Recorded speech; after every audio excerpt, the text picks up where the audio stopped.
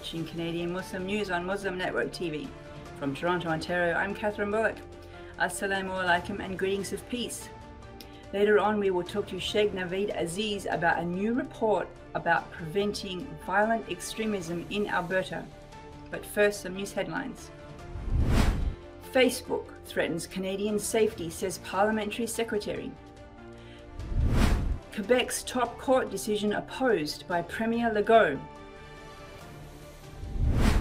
Nova Scotia recognises Islamic Heritage Month. Ethiopian government lashes out against critics. And now the details. The Heritage Minister's Parliamentary Secretary accuses Facebook of threatening Canadian safety after the tech giant threatened to stop sharing news if legislation passes that binds social media platforms to abide by commercial deals with news publishers. The Secretary says Facebook is threatening Canadians' online information. Bill C-18 is targeted at Google and Meta, the parent company of Facebook. The Parliamentary Budget Officer estimates the bill would force the tech giants to pay 30% of the cost of producing news. Google has been looking for amendments to the bill, and Meta threatens to pull off news from its Canadian platform. Last week's ruling by Quebec's Superior Court to ban random traffic stops without legitimate reasons has been criticised by Quebec's Premier François Legault and the Association of Police Directors Quebec. Lawyers fighting racial profiling hail the decision, calling it a significant victory. The ban came after a 22-year-old Black Montrealer complained of being stopped 10 times in 18 months. The Police Association's president says the ruling is, quote, an extreme measure. The city's mayor, Valérie Plante, said during a press conference yesterday, the ruling is a clear message that there is no place for racial profiling in our society. For the first time, Nova Scotia has recognised October as Islamic Heritage Month, just as it ended, reports a media source. The Muslim community celebrated the recognition, calling it a step forward. Ali Doual, member of the Legislative Assembly in Nova Scotia, says the recognition will show the next generations that they belong here. Doual says Islamic Heritage Month will also highlight the contributions of the Muslim community. Maritime Muslim Academy students spent the month learning and educating other students about their Muslim identity and culture. Students express themselves through posters, art, and websites detailing Islamic history. The Ethiopian government on Friday said it can no longer tolerate what it calls defamatory falsehood supporting Tigrayan propaganda against Ethiopia being spread by some Western entities. The statement comes as peace talks between the Ethiopian government and the Tigray rebels in South Africa extend into this week. The Tigray conflict has killed thousands and displaced millions since November 2020. A month-long truce was shattered in late August, resulting in intense fighting between the government and the rebels. A report released by UN rights experts last month accused both the government and the rebels of committing war crimes and crimes against humanity. And that's it for the news. A new report last month on hate, extremism, and terrorism in Alberta was recently released by an Edmonton-based think tank. To discuss its findings, we are joined now by Shk Navaid Aziz, who is a consultant to the Organisation for the Prevention of Violence. Assalamu alaikum and welcome to the show. Wa alaikum assalam wa rahmatullahi wa barakatuh. Jazakumullah khairan for having me. Thank you so much. Wa alaikum. Thank you for making the time. This is a very important report and a very important topic that's been under the radar for many years. There's been a focus on violence by Muslims, and the report, I think, focuses on, well, different kinds of violence. We'll get into that. Would you like to share with us what you think is the most important aspect of the report? I think from a community perspective, the most important aspect is what are we as a Muslim community going to do to defend ourselves? Clearly, we are one of the minority groups that is regularly under attack, particularly our sisters of color that wear hijab are regularly being attacked. So what can we do to defend ourselves, protect our infrastructure, increase our literacy in terms of protection, and even look deeper as to what is causing these attacks on the Muslim community?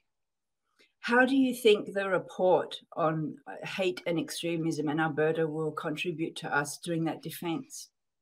So oftentimes when you look at right-wing extremism, it's not very simple in the sense that if you look at the report in particular, or if you look at general right-wing extremism, there's this concept of salad bar extremism. And what that means is that these right-wing individuals are picking and choosing different beliefs and different segments of ideology to which they are identifying with.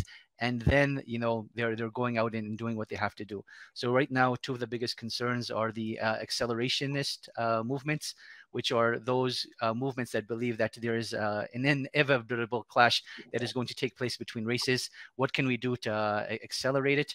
And then you have populist movements as well that in general are just, feeling marginalized, as if they are no longer on their home turf, and their land and their jobs and their wealth is all being taken away from them by immigrant populations.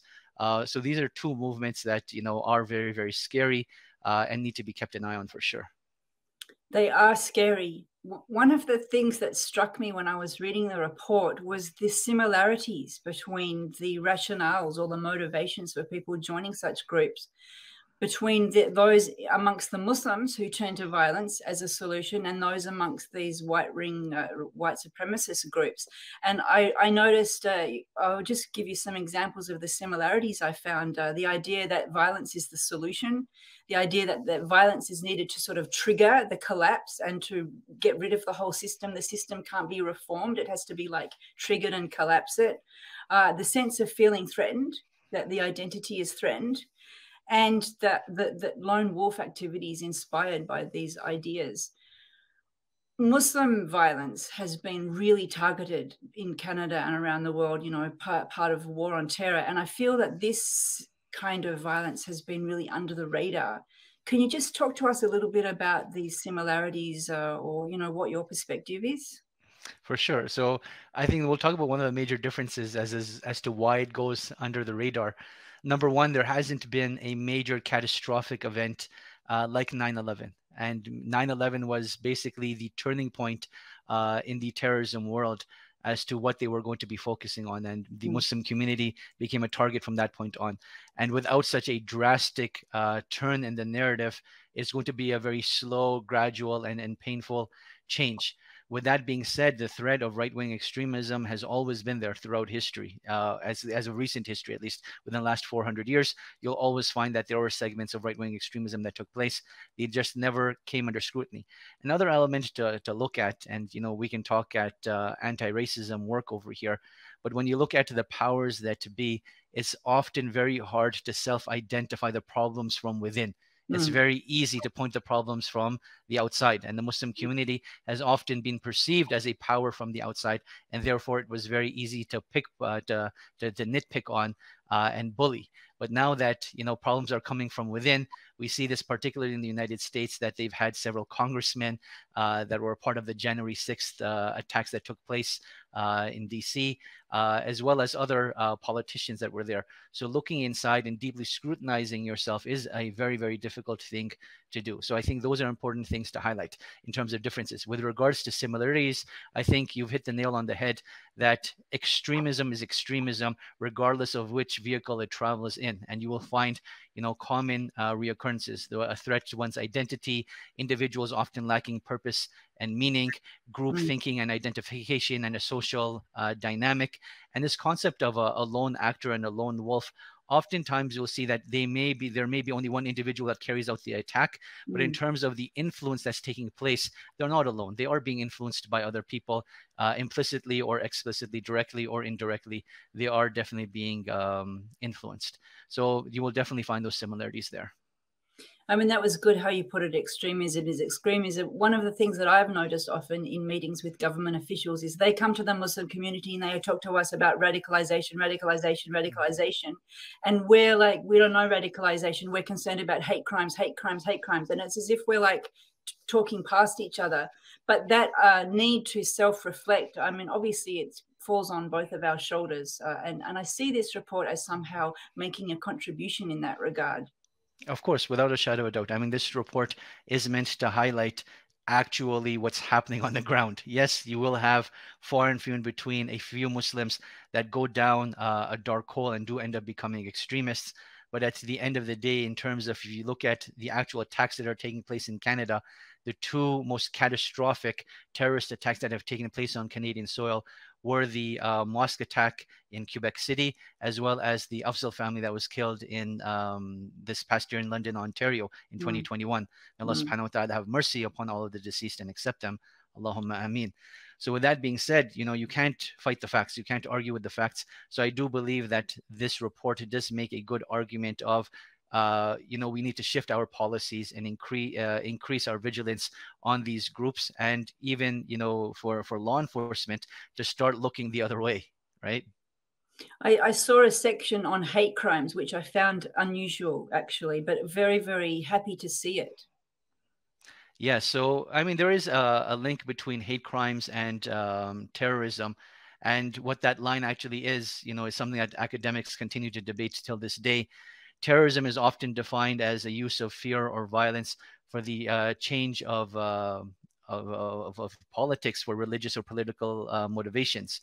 Now, when a hate crime takes place, what is the motivation behind it? Oftentimes, if it's motivated by not hate of the individual themselves, but hate of a particular color, hate of a particular religion, hate of a particular gender, hate of a particular ethnicity, then all of those things, you know, tread that line of possible terrorism if they're trying to change public policy and public perception on those things. So there's a very fine line. So that is why oftentimes now, particularly when it comes to right-wing extremism, you will see an inclusion of hate crimes in their memos and in their documents.